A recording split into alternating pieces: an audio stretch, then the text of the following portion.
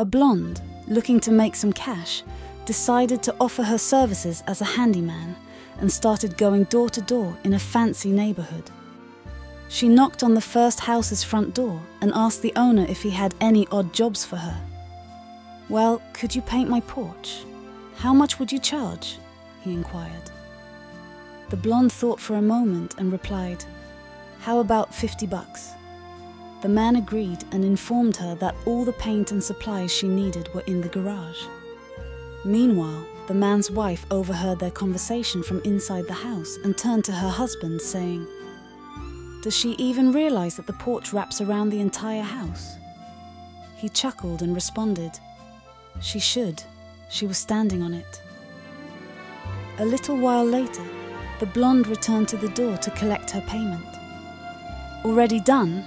he asked, surprised. "Yes," she replied with a smile. "And I even had some paint left, so I gave it 2 coats."